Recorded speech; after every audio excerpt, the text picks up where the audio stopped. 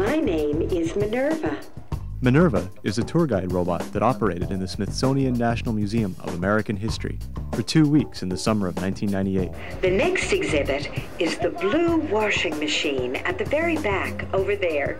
Minerva ran completely autonomously, giving tours to thousands of people. Minerva is one of a new breed of mobile robots that works in real-world situations in a realistic manner. She operates in extremely crowded and dynamic environments, often under extremely adverse conditions.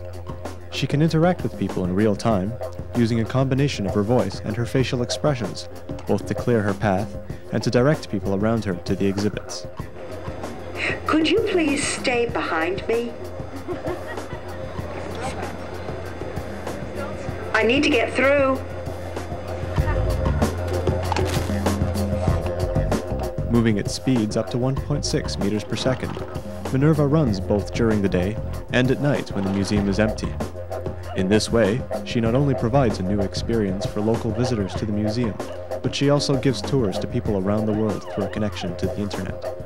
Scientists from Carnegie Mellon University in Pittsburgh and the University of Bonn in Germany collaborated to develop the robot for the Smithsonian Institute and the Lemelson Center for Innovation and Invention.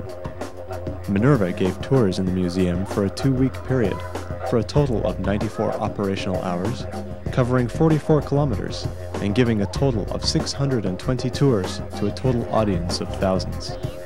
Minerva's sensors consist of 2 infrared laser rangefinders, sonar sensors, and cameras.